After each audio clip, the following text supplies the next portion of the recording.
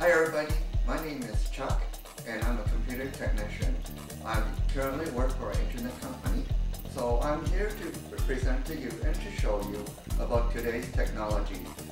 So I've seen in my current work that there are still questions, queries, confusion about the technologies today. So in each of my videos, I will pick a topic to talk about, and if you have any questions, feel free to contact me through my website or through email, and I'll post all the information at the end of this video. And please stay tuned now for today's topic.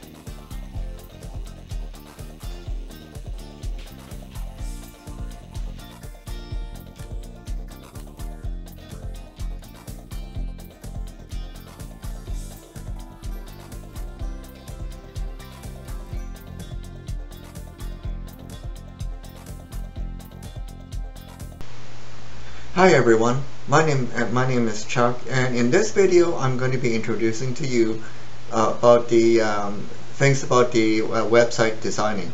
So to start off, a lot of you will know that a website is basically something that you put on the internet, and it shows either one page or multiple pages of stuff for you to view with pictures, sound, animation and all that in there, and also there will be web forms for businesses where you can fill up and for things like name, address, phone number, for orders, for and other stuff. So with that being said, there is a number of things that you will need in order to get a website started.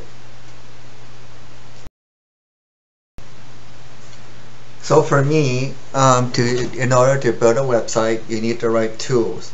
And as I said previously, that you can put in sound, you can put in web forms, you can put in animations, pictures, and text as well in your website.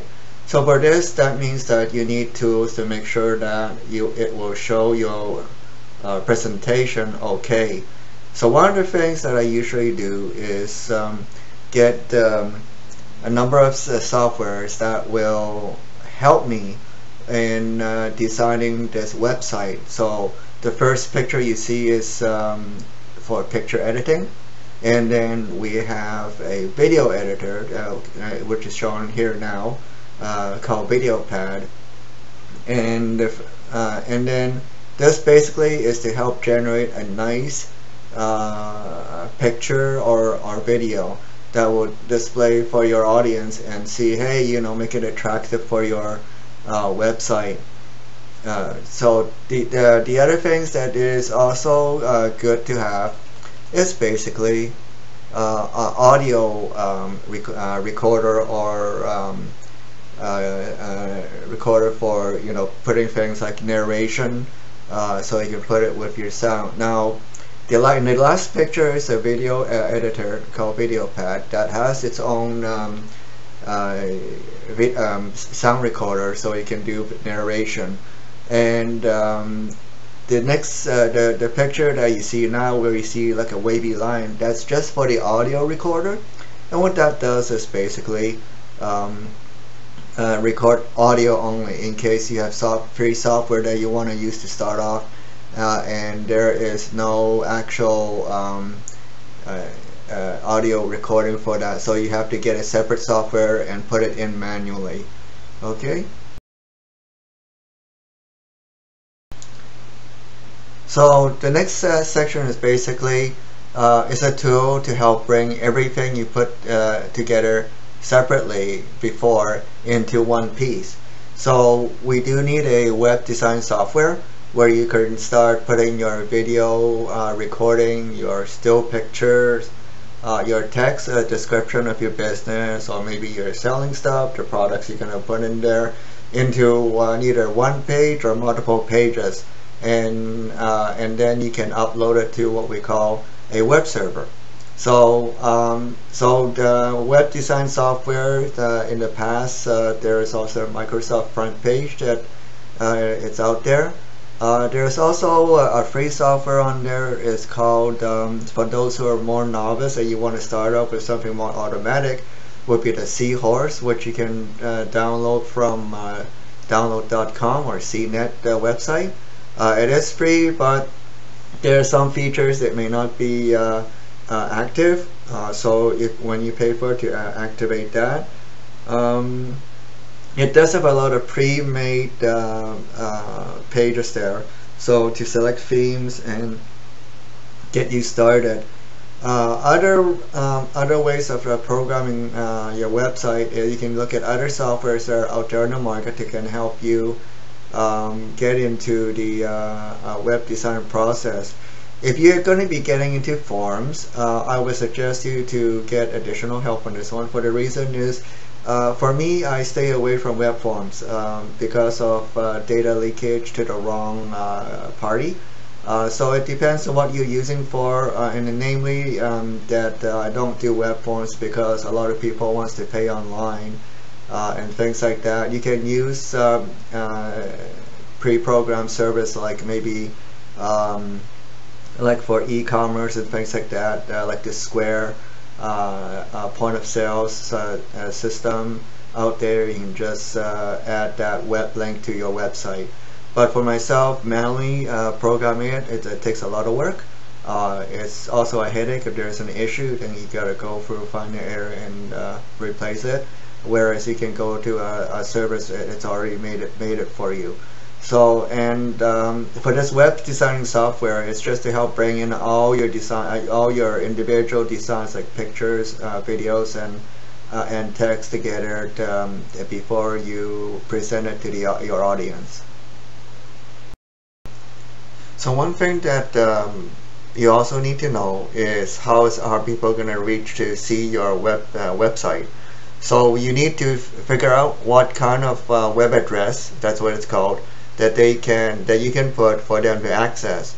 Now this can be under .com, like you see in the picture, .ca, .us, .tv. There's a number of them, and you have to pay for this for the registration of this web address.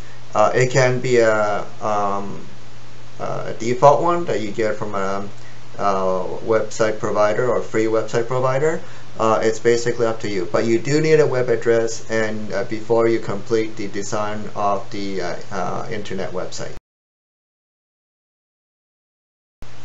So now in this picture, basically I'm showing this just for display, but when you are using someone else's service, this is what happens. You're using someone else's server and service to store your website, where it's a group of files that you're going to be uploading. So all your web pages, all your pictures, web forms, and all that will be transferred from your computer to what they call the web server. Now, I have had people coming to me with issues recently that, okay, how come, I uploaded it doesn't work? I asked for them to fix it. Well, here's the thing. You're using their computer or their server, so you're going to be at their mercy of waiting for them to look into it and fixing it. The other way of doing it is have your own server, which means that you have to do the maintenance 24/7 more likely. You have to know the technical background of how to fix it. And also you should have extra parts in case one part fails. You got to quickly replace it. So it's a headache that put it to me, and also for the service in connecting the server to the internet, it may cost you a lot of money. I know in the past, maybe roughly about 10 years ago, I checked different services, and they can range from a couple $100 a month to maybe $1,000 a month, and that's not including maintenance of your equipment. So it is easier for me. It is easier for just to bring it to a company who does web hosting. So which is coming up next.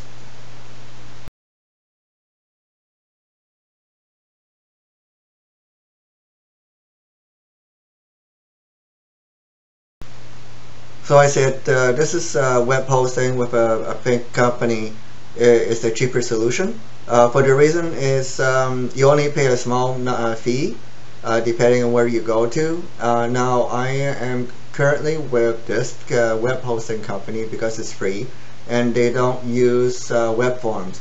So I can upload my web pages and things like that, and as you can see, my web page site is under the wcscanhelp.epc.net or .com, pardon me. And this is the web hosting company I have.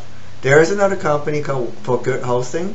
It's based in Vancouver, Burnaby, I believe. I don't know if they have moved, but they are paid service, and basically they will help you with your web space. And if you need help, they can help you as well. They got their own designing team too. But again, this is a paid service. Now, with web hosting, there are a number of things that you need to know. If you're getting them to do your design, then you don't have to worry about how you access your web space to transfer your files there. If not, then you'll be using your own access information to upload it yourself. So this is something that you may want to think about before proceed. So in this video screen, or this picture, it is actually on a web server that I have, and this is actually the file area that we see, and all the files that you transfer from your computer to this website will go into this file folder named htdocs. And when people look at it, they will see all the files you uploaded from there, and to see what your website looks like. Now, please remember that when you're uploading website, the first page that they see is usually named as index.htm or index.html. So this is just automatically preset for every user when they upload their website. Okay? So finally, after you uploaded your website, and what I usually do, I don't usually just check with one browser, but two browsers. So I use Google Chrome, and my second browser I also check all the pages with Mozilla Firefox. And this is just to make sure that if different users have different browsers will see the same thing as you have designed in your website. So should you have any problems, just double check your design work, and then maybe try again and see if what you put in is exactly what it's displaying for people to see. So this concludes this video, and if you have any questions, constructive comments, please stay tuned to let me know. The contact information is coming up. See you next time.